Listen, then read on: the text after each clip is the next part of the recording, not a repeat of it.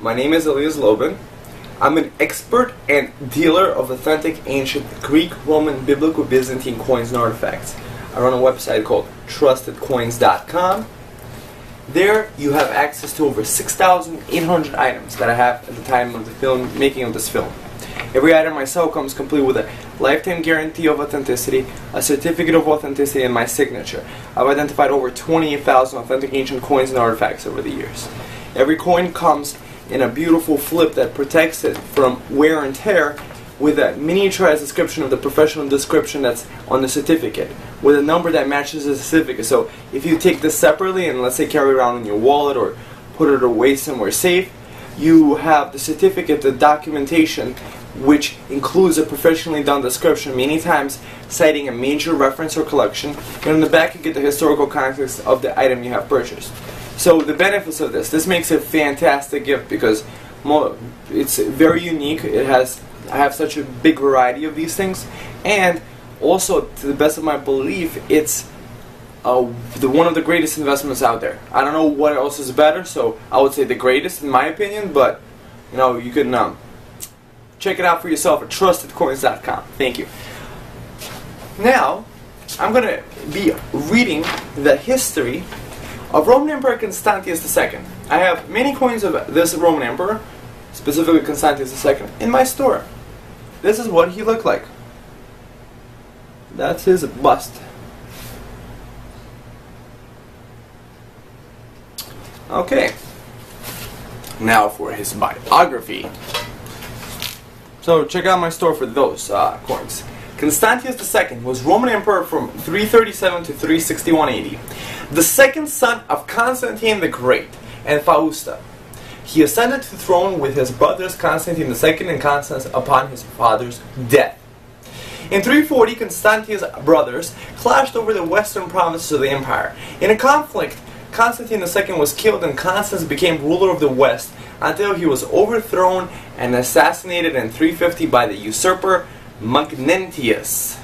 Unwilling to accept Magnentius as co-ruler, Constantius marched against him. Magnentius was defeated in the battles of Mursa Major and Mons Seleucus, committing suicide after the latter. This left Constantius as sole ruler of the empire. His subsequent military campaigns against the Germanic tribes were successful. He defeated the Alemanni in 354 AD and campaigned across the Danube against the Quadi and the Sarmatians in 357. In 336, religious unrest in Armenia and tense relations between Constantine II and King Shapur II caused the war to break out between Rome and Sassanid Persia. Constantine II fell ill and sent Constantius east to take command of the eastern frontier. Before Constantius II arrived, the Persian general Narses, who was possibly the king's brother, overran Mesopotamia and captured Amida. Constantius promptly attacked Narses and defeated and killed Narses at the Battle of Narasara. He built a new city, naming it Antinopolis. In early 337, Constantius hurried to Constantinople after receiving news that his father was near death. After Constantine the Great died, Constantius buried his father with a lavish ceremony in the Church of the Holy Apostles. After, Constantius hurried east to Antioch to resume the war with Persia.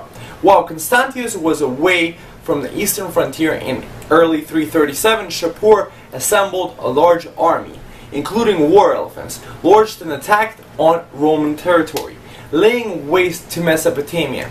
Constantius prepared his army for a counterattack. The Romans won a decisive victory at the Battle of Narasara, killing Shapur's brother, Narses. Constantius elevated his cousin Constantius Gallus to Caesar of the eastern provinces. As an extra measure to ensure the loyalty of his cousin, he married the elder of his two sisters, Constantina, to him. Constantius then promoted Gallus' younger half-brother Julian, who was Constantius' last surviving cousin and the man who would ultimately succeed him in 355. Before facing Magnentius, Constantius first came to terms with Vetranio, a loyal general in Illyricum who had recently been acclaimed emperor by his soldiers.